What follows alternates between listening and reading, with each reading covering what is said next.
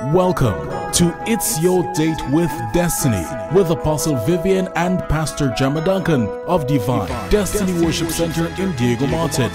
For the next 30 minutes, join us as we take you on a journey of maximizing your potential and realizing your goals through Jesus Christ.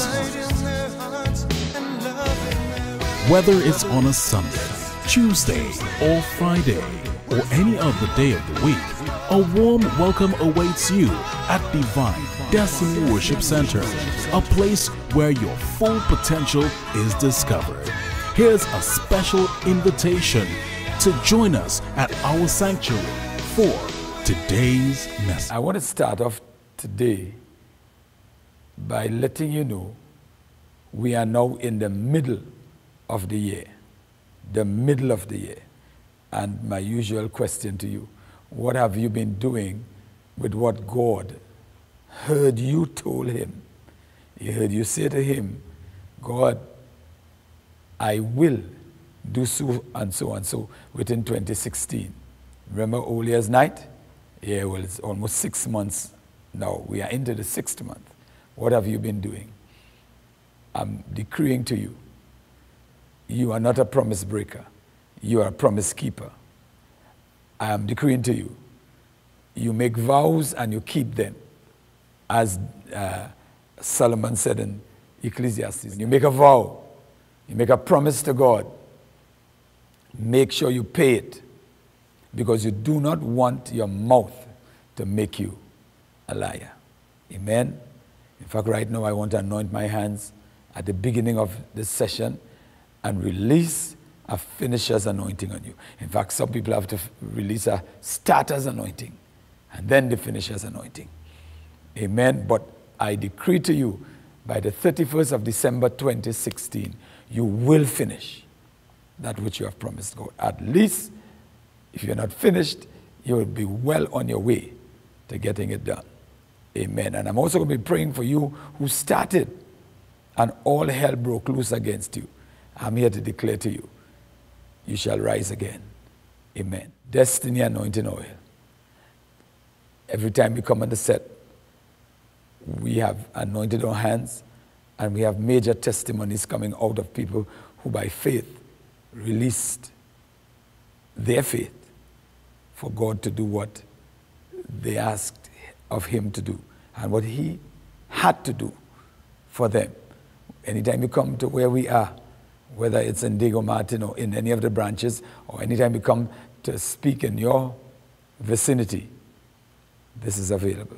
So let me anoint my hands. So I'm stretching my hands forth for those who made the promise and never started. Those who started and got discouraged. And those who started and other people broke your will, broke your stride, and you just stopped.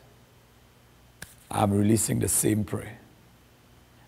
O breath of God that came in that valley when Ezekiel prophesied to the dry bones, and the bones came alive. Breathe upon your people right now. Breathe upon that young man right now. Breathe upon that husband. Breathe upon that wife. Breathe upon that son, that daughter. Breathe upon that preacher. Breathe upon whoever made the promise. And let bone come to bone. Let ideas that have been separate come together. And let the journey begin. Now, I release a finisher's anointing upon you. And for those who never started, I release a starter's anointing. Yes. Hebrews chapter 12, verse 2. Look unto Jesus, the author and finisher. What he started, he finished. Receive it now in the name of Jesus. And if there's need for healing in the body of anybody who is viewing us right now, receive your healing in Jesus' name. Amen and amen. In fact, I got some disturbing news this week. A little 10-year-old girl is taking chemotherapy for ovarian cancer. What is a 10-year-old doing with ovarian cancer? I'm telling you, cancer is like a demon. And I'm here to prophesy to whoever right now is having a battle with cancer, I prophesy healing right now. I curse the thing at the root. I take the axe of the word and I lay it at the root of cancer. And what the doctor and all the chemotherapy and other things cannot do, I prophesy the word of God advances your healing. In Jesus' name, amen. Receive it. Amen and amen. Good morning. I'm Apostle Vivian Duncan. On behalf of my wife, Apostle Gemma, and all the Covenanters of Divine Destiny Worship Center, the House of Champions, I welcome you to It's Your Date with Destiny. I guarantee you, if you believe what you see on this program, your life will never be the same again. And that's not a cliche. That is the truth. Hallelujah. Today I want to bring an excerpt for you of the service we had last week, Sunday. Listen to me. Last Sunday, we were in heaven's atmosphere. When the worship reached the point where I came to take over, the song that was being sung, the song said that, let the breath of God breathe on me. Let the breath of God breathe on me. So I came up and began to exhort on Genesis 1, verse 26, which says, God said, let us make man. Verse 27, God said, he made man, and he made man in his image and likeness. And we found out right down in John chapter 4, verse 24, I think it is, it says, God is a spirit, and they that worship him must worship him in spirit and in truth. Now the thing about it is that we were made in the image and likeness of God, therefore we were made first spirit. But then God had to make a body for us. I want you to follow the teaching that we did last Sunday, and then look at the impact that it had upon all of us. For the entire service, we were glued to the breath of God. Many got their healings, deliverances. I mean, it's just off the chain. What I would advise you is, if at all you get up a Sunday morning or a Friday night and God says, go to Divine Destiny Worship Center in Diego Martin or in any of the branches on a Sunday, don't fight the feeling. Come, because we and all don't know what God will do. And we don't want somebody to be telling you about it, because words cannot describe what happened last Sunday. While you're on the air, call 633-3780, and somebody will minister to you in the name of Jesus. Genesis 1 verse. Although we know it by heart, I hope. Let's get to verse 26. Genesis 1, verse 26. This is creation week that's being described here. And God has done everything else in terms of the creation process. And now he says, let's make man. He's about to make man. And the Godhead, Elohim, which is the first word we know for God, means God, the plurality, Father, Son, Holy Ghost. So in the beginning, Elohim. When you hear El by itself, is the Father. When you hear Elohim, is Father, Son, Holy Ghost. Is that understood? Amen. And then in the next verse, you see three of them work. You see, it says, and darkness covered the face of the deep, and God said. So, and El launched his son, Jesus, because said means he spoke words. He spoke words, and in John 1, the Son is the Word. In the beginning was the Word, and the Word was with God, and the Word was God. And then that Word became flesh. Right, so that was the Son. And then we read where, and the Spirit of the Lord moved upon the water. So all three of them were functioning from the very beginning. And in verse 26, the Father, El, said to the rest, the team came up with this, magnificent plan. Tell your neighbor, you are a magnificent being. Sometimes you dread, but you are the most magnificent being. Sometimes you're missing it, but you're the most magnificent being. Sometimes you are real stressed, but you are the most magnificent being. Hallelujah, that God has made in the earth. You're so complex, you and all don't understand yourself. Tell anybody that from it. You're so complex. You and all don't understand yourself. You're real trying, eh? You're real trying. So tell your neighbor, if you don't even understand yourself, you think you could understand me? Eh? Right, so don't hurt your head concerning me at all. I am fearfully and wonderfully made, and that my soul knows well. My hands, the hands of my God made my hands, made my ears, made my eyes, made everything. Hallelujah. And this is so important. And God said, let us make man. Tell your neighbor, you are a collaborative effort. Hallelujah. That's why you need to collaborate with the one who made the effort. Hallelujah. Yes. Let us make man in our image and after our likeness. Tell your neighbor, when I see you, I get a picture of what God is. Hallelujah. Hallelujah. Hallelujah. And let man, them, have dominion over the fish of the sea and over the fowl of the air and so on. And then comes to verse 27. So God created man. So God made a plan and God executed the plan. Therefore, if we are in God's image and likeness, tell your neighbor, you cannot leave things unfinished.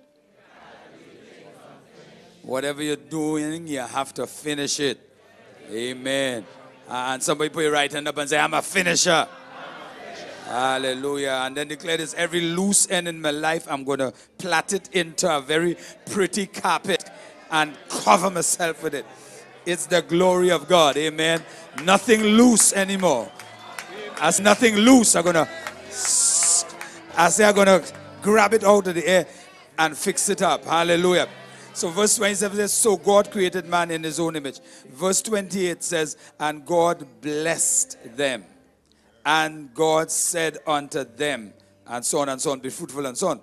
Now, up to this stage, man is spirit. Man is what? Spirit. Because the image and likeness of God is spirit. As we learned from Jesus speaking to the woman at the well.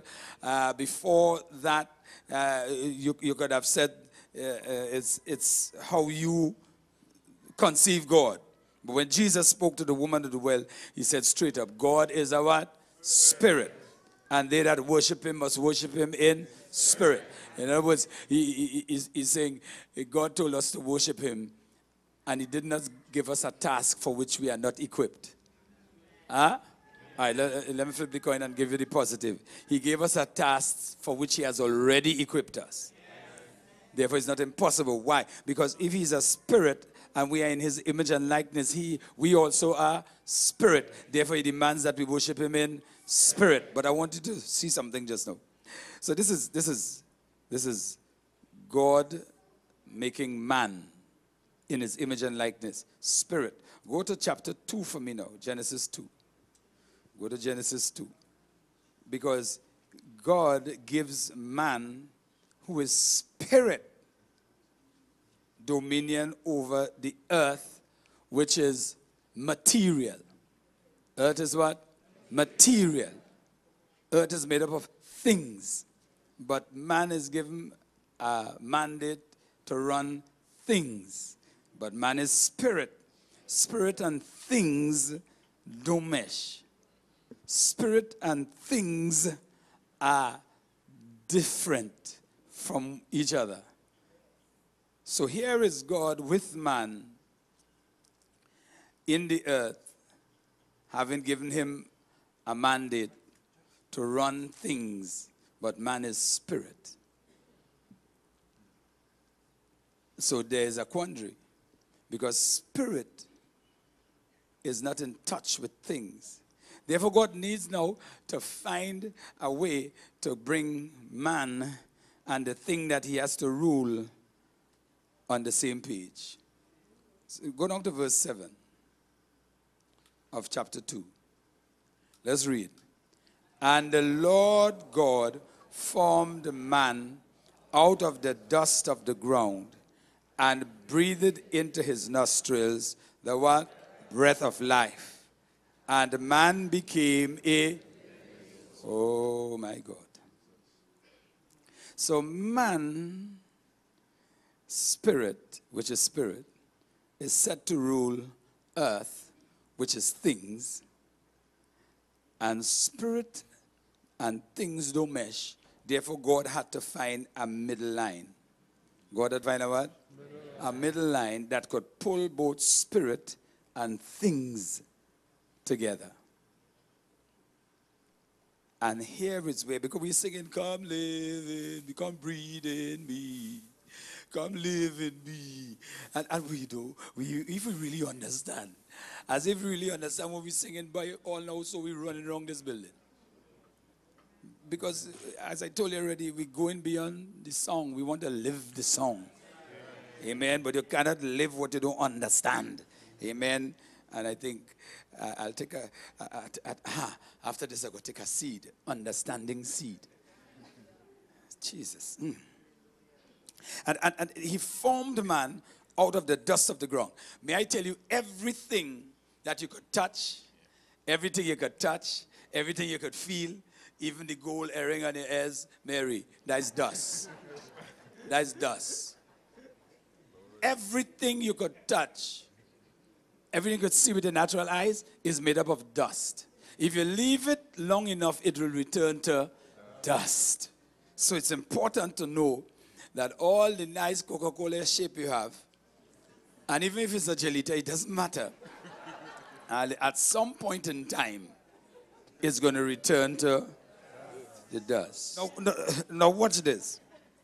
Man is formed, but man has no life. That's the flesh, man. The body has no life, because the real life of man is his spirit. Is his what? Spirit. So here is man alive as spirit, but here is man lifeless. I can't say dead because he was never alive up to that point. So here is man alive as spirit. Here is man lying down as flesh. Flesh can rise without spirit, called man. As soon as he does that, the spirit goes in, the body rises up, because now the spirit gives life to the body. But there is another thing introduced here. It says, and man became a living what? Soul. A living soul. Absolutely important that you understand that. Because it's your soul that keeps you in touch with the world. Why? Because your soul is the seat of your emotions. The seat of your what? Very, very important that you understand that. So you do not let anybody tell you you're too emotional. If you try to scale down your emotions, you are telling God you made a big mistake. Making me able to touch things in the world and feel happy and feel sad. Lord, they're trying to make me a robot. What do you want? Have it? Yes. And they give me $100,000 and I'm, thank you. Hello. If you got $100,000, had to have some kind of emotion inside it. Amen. God watches that dead body, that lifeless body on the ground. God watches that lifeless body. God watches your body today as well. God watches you as well. And he said, I have a breath for you. I got something inside of me that I want to put inside of you. To change the whole rhythm. To change the whole function. To change the atmosphere around you. Because I dare say to you, when the breath of God is in you, the very atmosphere around you has to respond to the emotions that rise up inside of you. Karabashanda. Oh yarabashondo. Hallelujah. Hallelujah. He says, so I'm making you able to feel. I'm making you able to see. I'm making you able to touch. I'm making you able to speak. I'm making you able to breathe. I'm making you able to walk. And whatever you feel on the inside, he said, I constructed you to feel that.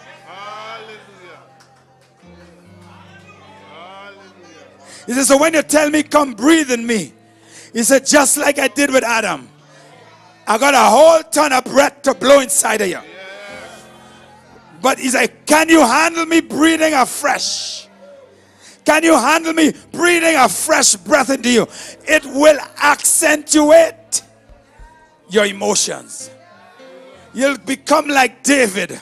One thing I desire, that's emotions. And that I'll seek after. That I will dwell in the presence of God. That I'll find myself in the presence of God. That I'll get into the house of God. That I'll live where God is. And wherever he is, there is fullness of joy. Jesus. Jesus. Rukadabashanda. Rukadabashata. David told himself one day, he said, I'm seeing negative emotions in you. And it's dominating the one that God wants. So he says, Saul, why are you cast down? Somebody talk to your soul this morning. Talk to your soul. Why are you worried? Soul, why are you feeling so put off? There is a breath. There is a breath. Whooshataraba. There is a breath available. God is breathing. Yebo shatai.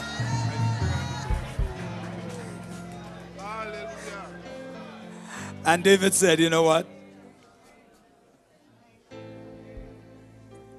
David said, soul,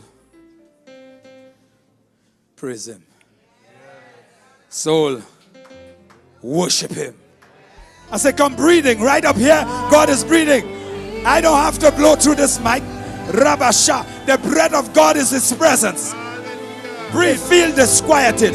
I may feel nervous and anxious, but I know misaligned, disaligned back. Today, gotta go. Go, go, go, go, go. Shadabando.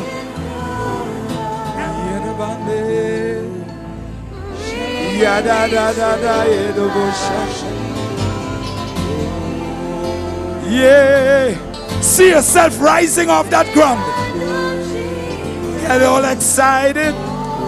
Get all happy in God. Get all. Today is a different day. Stand up. Take the breath of God.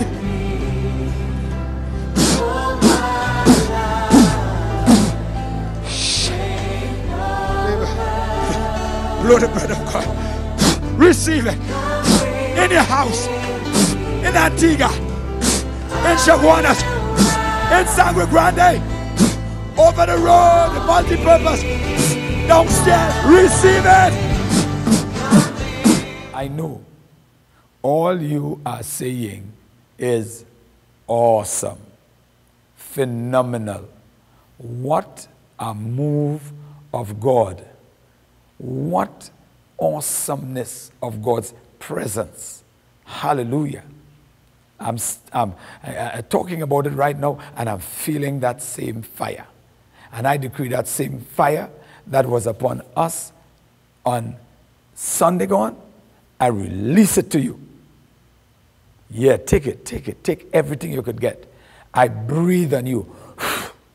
I say, on God's behalf, I breathe on you. And everything that's dead in your life, everything that's lifeless, it shall arise. In the name of Jesus. Amen. Why not visit us this Sunday at Divine Destiny Worship Center in Diego Martin? Yes, this Sunday, the 5th of June, 2016. If you cannot come to Diego Martin, go to the branches. They get it via live stream. Let me tell you something. The folks in Antigua, hundreds of miles away, even thousands, from here, when that anointing was being released last Sunday, they were getting the deliverance up there. Somebody wrote me from New York, and he said that anointing came through the screen of the computer via live stream and just blew them away. What awesome change will take place, impact there'll be if you come live and direct to the service. I can't explain that to you.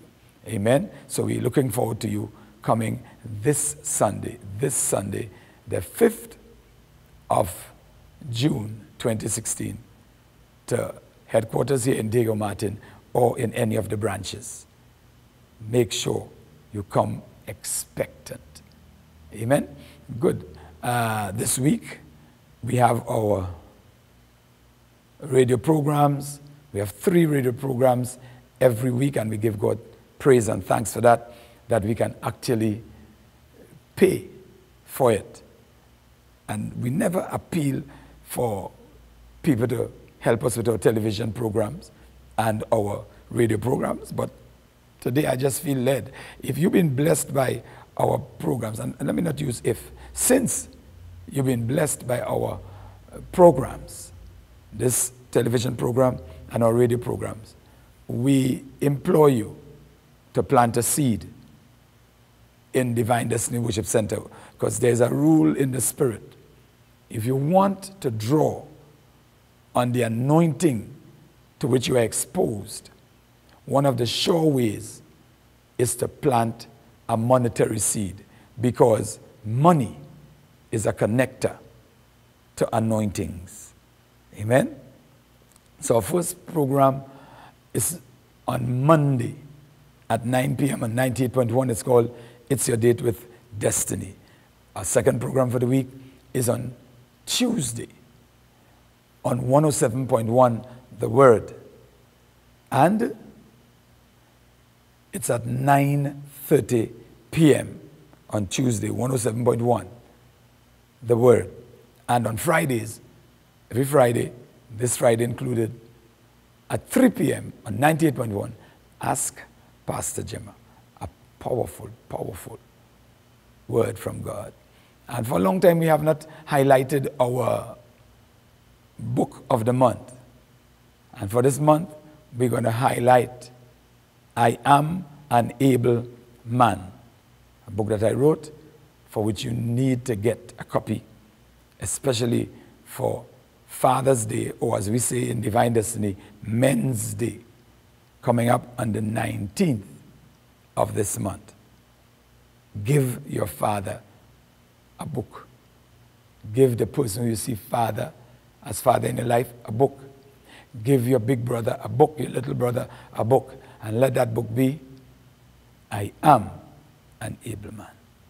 So until we meet again, on behalf of my wife, Pastor Gemma, and all the covenanters at Divine Destiny Worship Center, this is Apostle Vivian Duncan saying to you, you began life as a winner. Don't live it as a victim or die as a loser. You're a God idea. Because when God made you, he had a destiny on his mind. God bless you until we meet again. Amen. As you continue to reach your goals through Jesus Christ. This has been It's Your Date with Destiny, a production of Divine Destiny Media Ministry. Until next time, you began life as a winner. Don't live life as a victim or die as a loser. For when God made you, he had destiny on his mind.